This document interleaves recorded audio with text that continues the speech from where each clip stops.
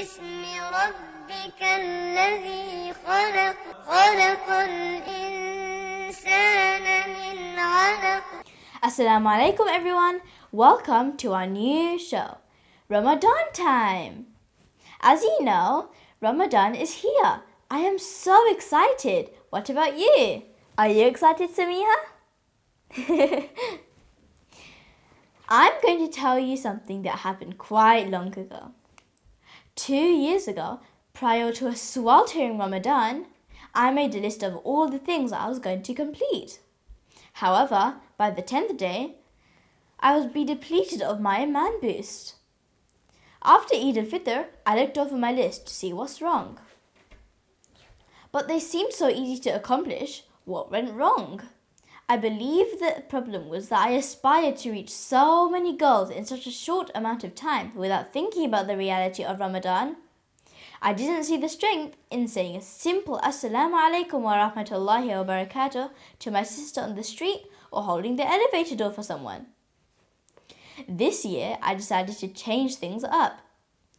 With the help of Ramadan and Allah subhanahu wa ta'ala, I created a list of things that I was going to do, each for one day of Ramadan, to strive for. If you are the way I was, just remember that every good deed, no matter how big or how small, are multiplied 70 times during the month of Ramadan. Subhanallah. Without further ado, I will show you the 30 good deeds, each for one day of Ramadan, with ahadith and ayahs from the Quran. Let's start with the good deeds. Smile! Alhamdulillah, we have made it to another Ramadan. What do you think smiling is? Sunnah And? charity. Yeah. Here is a hadith. The Prophet Muhammad ﷺ has said, when you smile to your brother, it is charity. Did you know that when you smile to someone, it can make their whole day as well? Isn't that amazing? Even the whole day happy. Yeah, they're going to be happy for the whole day. Now that we've finished our good deeds, what time is it now? Hadith time. Yeah, how did you know that?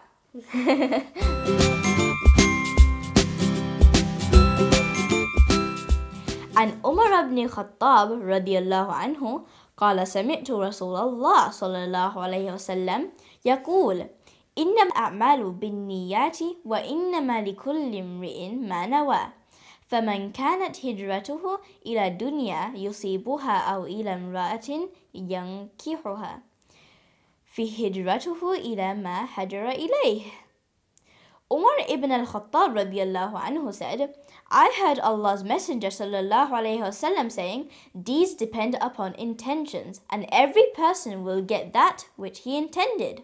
So whoever migrates for worldly benefits or for a woman to marry, his immigration will be for that which he migrated to. The lessons from this hadith.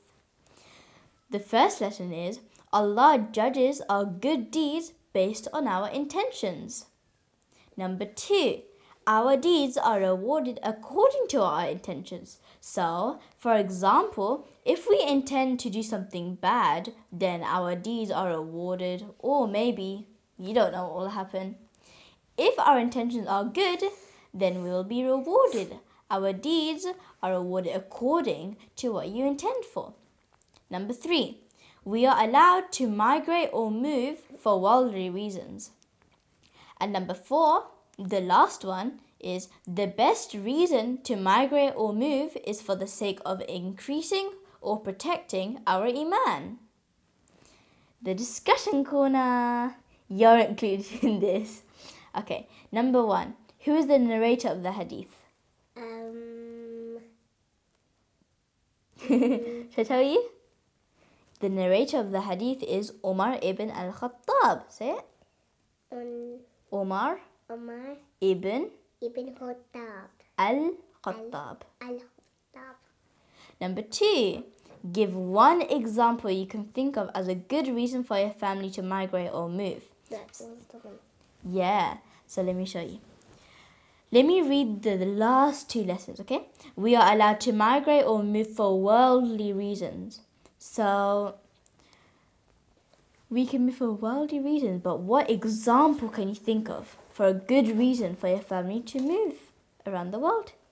Which one? Maybe For the sake of increasing or protecting our iman? Iman. Yeah. Can you say for the sake of For the sake of increasing increasing or protecting our iman? Or protecting or protecting our our iman.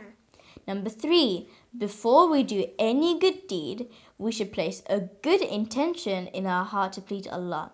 Do you think this is true or do you think this is false? True. Yeah, that's true. How did you know that? Well done. Now that we finished hadith time, we're going to move on to learning surahs. Yeah.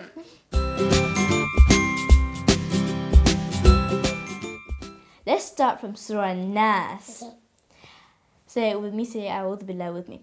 أعوذ بالله من الشيطان الرجيم بسم الله الرحمن الرحيم. Now repeat after me, okay?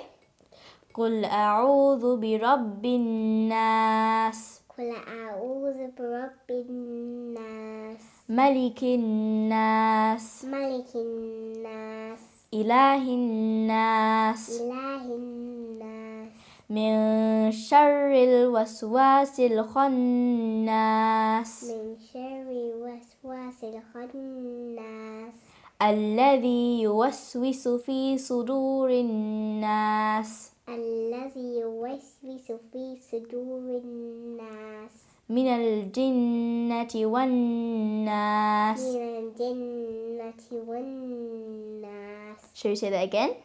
No. Let's say it again, or else you're not going to know it. Okay? Okay. Repeat after me. قل أعوذ برب الناس قل أعوذ برب الناس ملك الناس ملك الناس إله الناس إله الناس من شر الوسواس الخناس من شر وسواس الخناس الذي يوسوس في صدور الناس الذي يوسوس في صدور الناس من الجنة والناس. من الجنة والناس. Well done. Now I taught you the surah, but tomorrow you're going to have to say the surah by yourself. Oh. I will help you, but on the second time you have to say it by yourself, okay? Okay. Just like I taught my sister, you can teach your sister or brother as well. MashaAllah, my sister has learnt it quickly, but your brother or sister can learn it quickly as well. See you tomorrow. Assalamu alaikum. Say assalamu alaikum. السلام عليكم. اقرأ باسم ربك الذي خلق خلق الإنسان